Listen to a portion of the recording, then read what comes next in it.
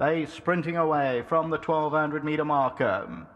Texas Cowboy, one of the first to go for Harry's on the outside. Wild Namak was in the pink with a good position. They're followed further back by O Canada. Relish has the red blinkers on the outside of runners. Then comes Red China. Green Door is further back in the running with Buster Brown. 2 lives about 6 lengths off the leader. Then Texican and O to be free. So Relish is just the leader. Wild Namak was in the pink bag second, and Texas Cowboy waiting third. On the outside for Harry, 2 life, Buster Brown, O Canada. Then comes Green Door. They're the top of the lane. And the leader is Relish. So Relish the leader. Wild Namak was going to go through down the inside, coming under pressure now. And Texas Cowboys going through down the inside. It's still Relish the leader. Wild Namak comes under a ride. Texas Cowboy and 2 lifers running on.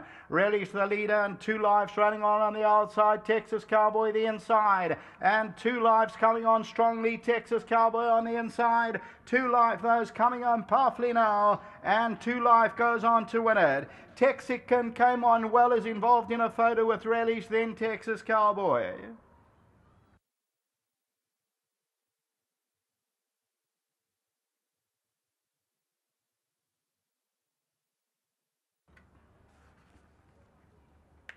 Number 11, 2 Life, the Windrush. Another one for Jan Jansef and Fearin, Keegan and Mello. They came from off the pace. And number 11 shows up at 580 and 180 and wins it well. Second placing is very close. Let's see, Relish nearest us will just get second from Texican. Texas Cowboy runs into 4th position as we continue to run it.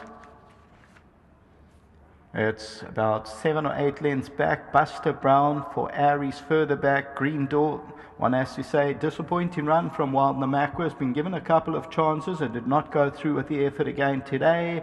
And then further back to Red China.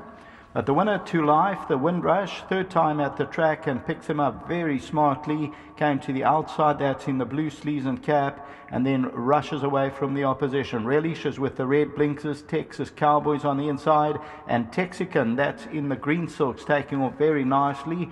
A strong son of the Sheikh will stay on for their 3rd position, but number 11, 2 Life, is victorious at the business end of race 4.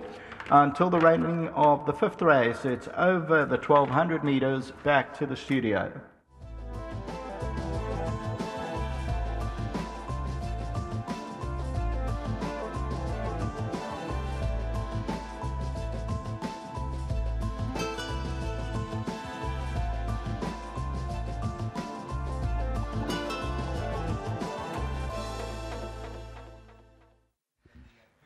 For the Jan Jansef and Fearin stable, number 11, 2 Life, put that last effort behind him and reproduced a strong finish here, which saw him run on first time out behind Eurozone and really quickened up coming to the 200 meter marker. From off the speed, the son of Windrush has inhaled them the last 100.